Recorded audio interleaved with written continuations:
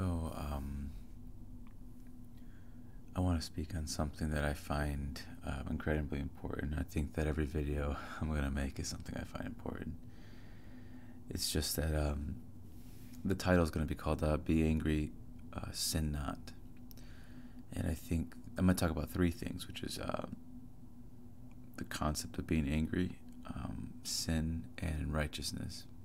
And why I think Neville breaks it down better than other teachers, and why him using the scriptures is a much better or more freeing way. Because I think what happens with this type of community, from what I've seen, I was fortunate enough to get into the law, not by any other teacher but Neville. So Neville was actually the first teacher I ever read about this stuff. And I was only intrigued by him because of his interpretation of the Bible. It actually had nothing to do with the law. But since I started studying him and seeing his, practicing his methods, I read about other people, and I would read, I'm not going to name them, but I would read other teachers, and there's a big emphasis on being happy, I noticed. Like, it wasn't a problem if you had an emotion that wasn't happy. Now, there's nothing wrong with being happy. I actually know people who are almost always happy. I know I'm not always happy, but it's okay.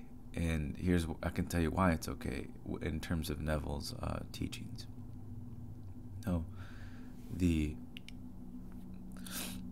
comes from the I can't even remember what. Let me see if I can even find the scripture. Because be angry and sin not comes from Paul, from the letter of the Ephesians. And this is somebody, Paul, who I think clearly knew the law. Obviously there's some problems with the letters, if they're even his letters, and that's a whole different topic, but he coined the term, basically, be angry but sin not. And Neville, in many of his lectures, has stated that, maybe there's a day where it doesn't go the way you wanted it to go.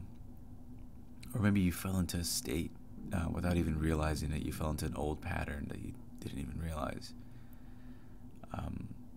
Maybe you're angry about that. Or maybe it wasn't, just the day didn't work. Maybe it could have just been a little bit better. Neville tells you to explode. He tells you to just get it off your chest, say what you want to say. Say it all out. Don't repress or suppress these feelings. Express them, but he says, but don't sin. Now, this is why I find Neville so freeing, because it's not so much about like always riding a happy high or forcing yourself to be happy, because we all know that doesn't work. I mean, anybody who tells you to, any teacher that tells you to be happy all the time, it's not gonna work. You're going to have tons of resistance because it's just not natural. If your day didn't go as planned, it didn't go as planned, or didn't just go the way you wanted it to go. So you're angry about it. Well, yeah, get it off your chest. Vent. Maybe you don't have to vent to anybody. You could just vent to yourself. But don't sin. And he basically says, don't let the day end with you sinning. And sinning has nothing to do with committing some immoral act. It has to do with it's the opposite of righteousness. So to not sin is to be righteous, but to be righteous means to be in fulfillment of what you want to be. So you can think of it like sinning is basically saying I am not, or I hope, or I was, or I wish I could be. But fulfillment, righteousness is I am. I want you to see that it's actually I am is what you're seeking. That is actually what you're seeking. But what happens is that many of us go into imagination and we'll say things like, I hope I will become this one day. I'm going to imagine this so I can become it one day. And I understand why we do that. But I want you to see how the thinking is actually just needs to be tweaked just a little bit. It doesn't need to be this huge understanding. It just needs to be tweaked. And this is what it needs to be tweaked too, is that when you say, like, I'm going to imagine this so I can become it, who are you speaking to when you say, I can become it? The I there. Because I want you to see that what tends to happen is we tend to say, I want to become this. When we say I, we mean the outer body. We mean this outer person. I want the outer person to become it. But the outer person is simply reflecting what the inner man's doing. And I want you to see that the one living inside of imagination is the one who wants to be freed, or he wants to change himself. And his name is not I hope. It's not I was. It's I am. His name is I am. So the one within you wants to change. Everything can be said yes to this being within you, because everything exists in imagination for you to have. It doesn't matter what it is. So when you are living in sin, you're basically living, you, the inner self, is living in imagination, not in fulfillment of what they want. They are living in either an I was, or I did, or I wish, but not I am. I want you to see that I am is everything you want. You want to say, you want to be free from something? Know that when you say, I want to be free, the I there is the one within you, the guy, or the person within you. That's who wants to be freed. And they can be in imagination. You know, there's a, speaking from personal experience, I remember I had a big problem with, I guess you can call them intrusive thoughts, but they're really just like, I had this fear of just my scenes being ruined. And I would loop them and loop them and loop them, and then eventually they'd be ruined. But I want you to see that looping a scene is actually the same. If you loop a scene without actually feeling you are it, that's the same as just doing vain repetitions with your mouth. I mean, it's the same. It doesn't really do anything. You're just, they call it, I think it was Joseph Murphy who called it, like, you're like a parrot. A parrot doesn't really understand what they're saying. They just repeat back to what they hear. And that's similar to what we're doing when we are just looping a scene with not feeling that we are that now. So the goal is to get to I am. But I am, like I said, he's the one within. It's the person, or I don't know what you want to call him. It's the bodiless one within you. The voice, that's the one who wants to claim what they want to claim about themselves to be true. And if you could see that,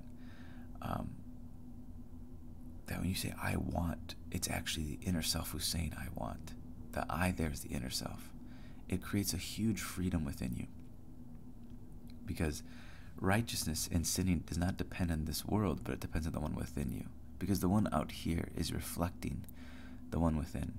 So when I was having intrusive thoughts that were ruining my scenes, let's go to I statements. I was actually going into my mind, me, the inner self, and I was feeling and saying, I hope my scenes don't get ruined, but I was feeling fear that they would be ruined. That's an I am statement. I am afraid that my scenes will be ruined. But if I just change my I am to saying I am no longer afraid. And I am is fulfillment. I am is not I'm trying to be or I'm trying to get. It's I am. You never say I am in terms of I hope I can be that one day. When you claim things about yourself now, when you say I am this, I am that, they're factual claims, they're present tense factual claims, or present tense feelings that you have about yourself, about the inner self. When I say self, I mean inner self. The one inside of imagination. That is the one you need to free. That is the one who is sinning, meaning he's not living in the way you want to live in imagination. You don't want to fear there anymore. Maybe you want to feel that you can finally be what you want to be. Maybe you want to be able to finally claim I am whatever it is. You don't have to live in a bondage inside of imagination. And if you can see that whenever you want to be free, it's the inner self, the inner man who wants to be free. That's the one. And I keep repeating this because we seem to forget it. But it's so important to see that it's the inner one who's desiring. he's the one who wants to be fulfilled, or they are the one who wants to be fulfilled. It's them. And it can be every time, no matter what it is, no matter how small of a desire. It can be given, so give it to yourself in imagination. And when I say self, I mean the inner self. When you imagine, when I imagine, I remove concepts of the body and time. I let go of it all, and I go into imagination, and I know that deep down what I truly want is I am. And what I mean by that is I want to present tense factually feel that I'm free. And you can just feel, and when you start to actually go towards the I am, whatever it is you want to be, you'll be given a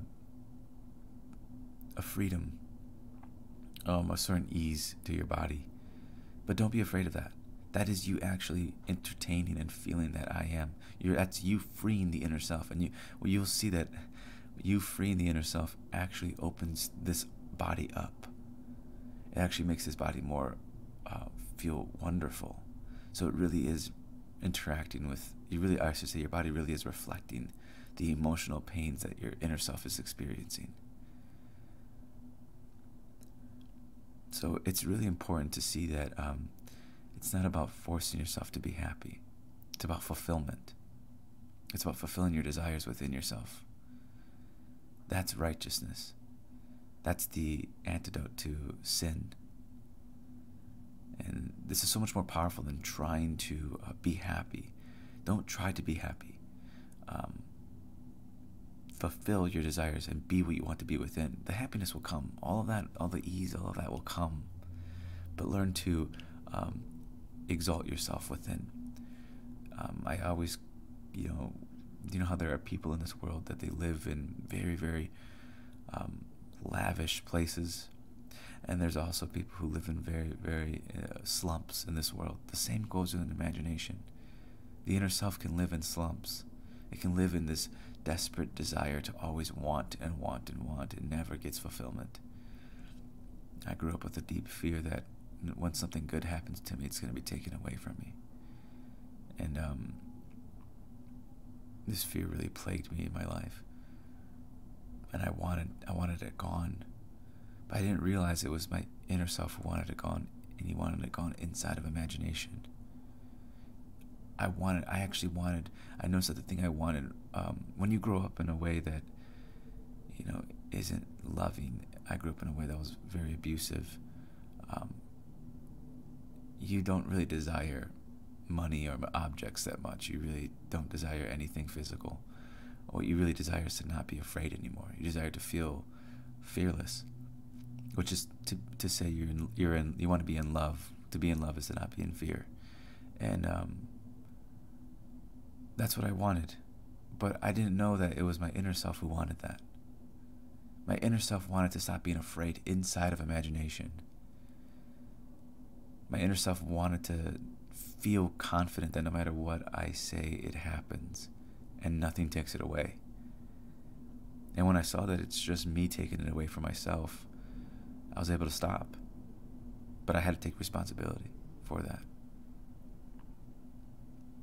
It was myself, my inner self, who was creating it all. I was creating my fears inside of imagination. And that's actually where I wanted to be freed. And when we see that it's actually the inner self inside of imagination wants to be freed, that's why Neville says to desire is to have. Because when you desire something inside of imagination, you can have it. So you live in that type of fulfillment, no matter what it is. And I can tell you just from experience that there's no price you can pay on feeling free and feeling unafraid, or feeling like the thing that has been frustrating you inside your mind is gone. I mean, it's priceless. And you can have that because anything can be given. The imagination, here's something I learned as well, was that not only was I creating the feeling that it will be taken away from me or something will be ruined, and I was doing that all, the imagination never takes. It only gives. I'm going to say that again. The imagination never takes. It only gives. It's only giving. It always says yes. It never takes anything from you. It can't, because it's all things exist within it. So you can go into a dream where things are being taken from you, but the dream of things being given to you also exists. It gives you all things, everything. You know, it's up to you to choose. But I want to read an excerpt from this lecture. It's called "You Find Jesus Christ as Yourself" in 1966, lecture from Neville. And he says this: "Be angry. The day didn't go as you wanted it to go. Be angry, but sin not. Sinning is missing the mark. Don't let your anger go with you into the deep of sleep. Don't stop. Be angry. Get it off your chest. At that moment, having blown your top, as it were, now don't sin.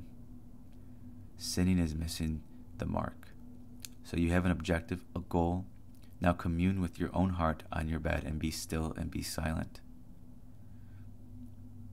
And now you're told what to do.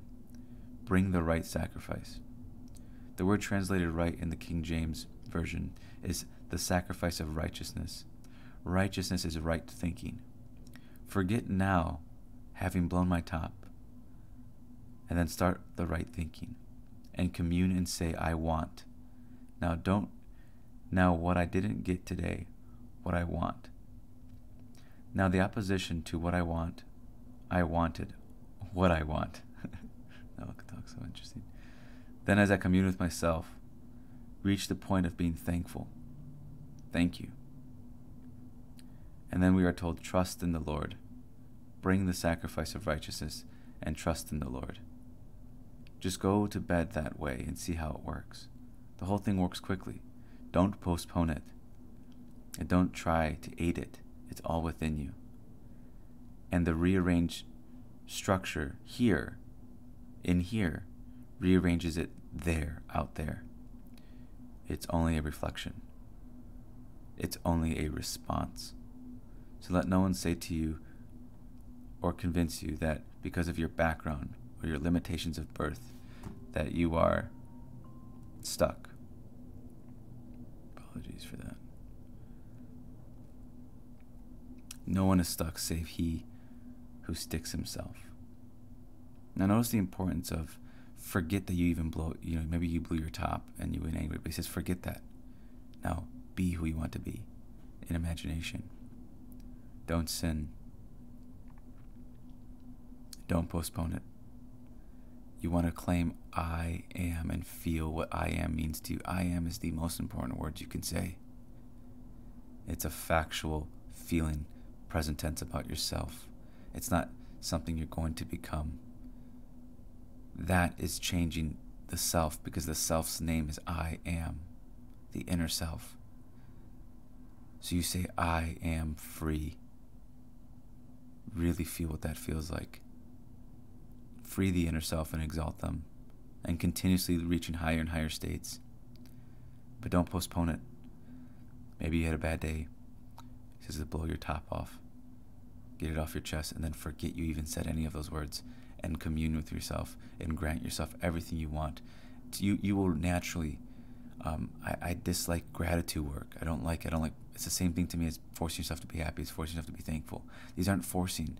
Once you fulfill things within yourself, you will naturally feel gratitude. It's just a natural response. You just can't help it. You feel so thankful that you're free.